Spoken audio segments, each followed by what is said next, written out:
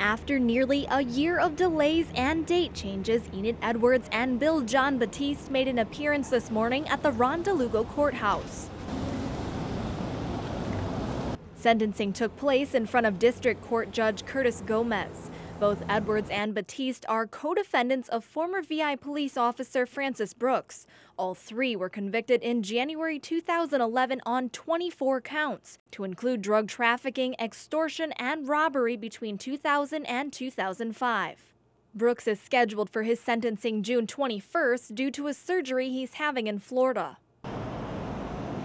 Meanwhile, in the courthouse, attorney Robert King spoke on behalf of his client John-Baptiste, saying his client maintains his innocence and that he was wrongfully convicted. On the other side, Kim Linquist spoke on behalf of the government, saying Baptiste committed a serious offense and recommended 10 years jail time on the one count Baptiste was found guilty of, which was kidnapping. Edwards' attorney Jay Srinath asked for a continuance because of a court order that was issued yesterday. Gomez said it was over 70 pages long and that the government had a right to be heard before sentencing for Edwards, since it mostly affected her. Edwards walked out of the courthouse today and will be sentenced June 21st with Brooks, according to her other attorney, Russell Pate.